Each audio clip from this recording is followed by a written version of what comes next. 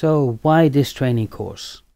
Well, when you move into the world of S/4HANA, developing Fiori apps is going to be something that is quite important. Not only if you are a developer, also from a functional consultant perspective or even a project manager perspective, just to get a bit of an idea how complex it can be to build an app.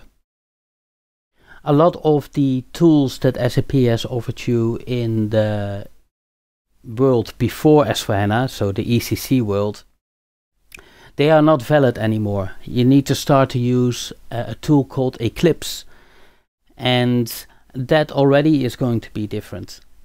And therefore, it is quite important to start to learn this ABAP RESTful programming as quickly as possible.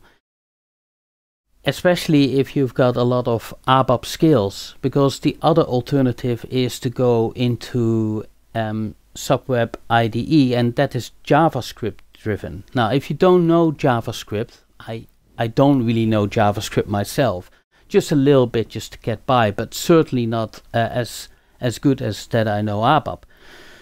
So building Fiori apps using ABAP is going to be my preferred starting point, because otherwise I need to learn a completely new language. Even if you know ABAP and you had a bit of experience with ABAP RESTful programming, you've done some training courses at other places, you really want to have some hands-on experience, that is great, because that is what I'm going to show you. And I hope therefore while doing the exercises you build the confidence in using this tool, and therefore also start to suggest to use ABAP RESTful programming to create Fiori apps yourself or within your project. And especially what I did now with this training course is that I made a simplified version of something that I've built for another client.